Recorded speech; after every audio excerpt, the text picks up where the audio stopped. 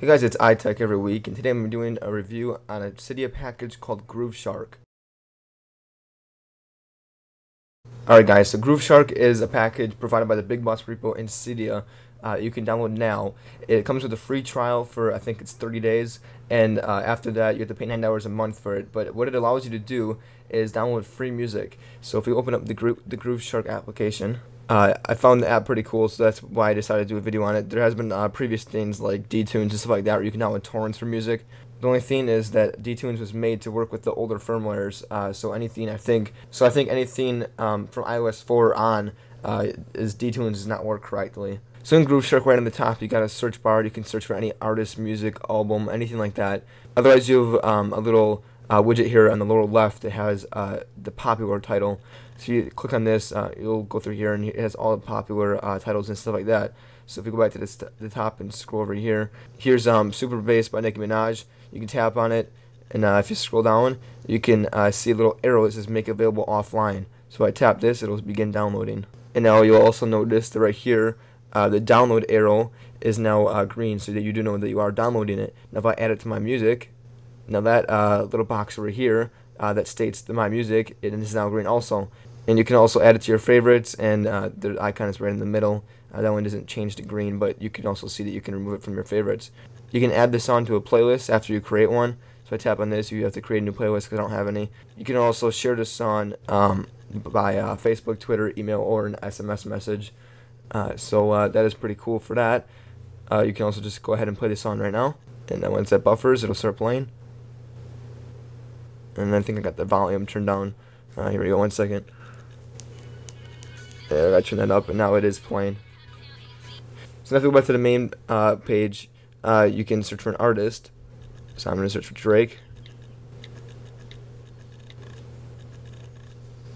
Right now it is on the album, so let's go to artist instead. So you can search for songs, artists, albums, or a playlist.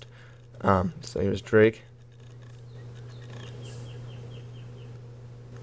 And it is loading all the albums up. This might take a little bit because I am downloading that song right now. Actually, it probably finished by now. But I have a slower internet connection, so this may take a little bit. Alright guys, so you can see now that all of the albums for Drake have appeared. And if you scroll on here, it's fine. One of the newer ones more. Let's see. There we go, Forever. Forever, I think that's a single actually, but we'll load up the songs. Yeah, there's a few different ones in here, but here's the main song, so you can access all your music differently throughout all this. You can also go ahead and make it available offline again, and you can see it is downloading by that green icon appearing now. So if we do go all the way back to the main menu, I want to show you one more thing. Also guys, in here, if I do choose to download this Forever album by Drake, I can hit this one arrow right here on the bottom, and that will download every song in there. But now let's go back to the main menu.